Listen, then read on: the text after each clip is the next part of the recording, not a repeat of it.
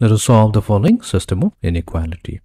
We'll begin with the first one. We have 2x plus 6. So this is greater than or equals to 0. What we'll do, we'll subtract 6 from both sides. So we have 0 minus 6. This gives us 2x is greater than or equals to negative 6. Now we want to make the coefficient of x positive 1. To do that, we'll have to divide throughout by 2. But before doing that, we'll have to make use of the property of inequalities. That means if we have two numbers a and b, and suppose a is greater than or equals to b, and we have another number c, which is a positive number that is greater than 0, then if we divide a by this value c and also b with the same value c, then the inequality is not going to change. That means a over c is going to be greater than or equals to b over c. Now in our case, we're going to divide both sides with 2. And this gives x greater than or equals to negative 3. So let's call it equation number 1. Now coming to the second inequation, we have 4x minus 7 less than 0. So that means we have 4x less than 7 or x less than 7 over 4.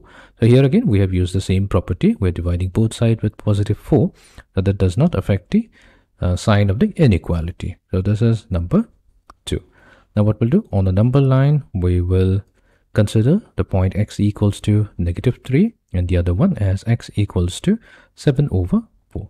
So x greater than or equals to negative 3 means we'll have to consider all the values of x which is greater than negative 3. That means the solution of x is going to lie to the right of x equals to negative 3 and it's going to be included. So that's why I put a dot here, and it is going to extend all the way up to positive infinity.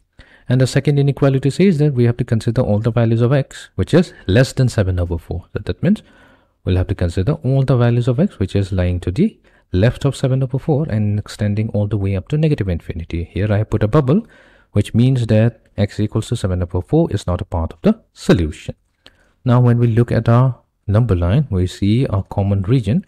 That this is the region where both of the x less than greater than negative 3 and x less than 7 over 4 have a common solution. So if we write this in our interval form, then we have negative 3 going to 7 over 4. So 7 over 4 is not a part of the solution, so we'll use an open interval, whereas x equals to negative 3 is a part of the solution, we'll use a closed interval. So this is a solution to our system of linear inequality.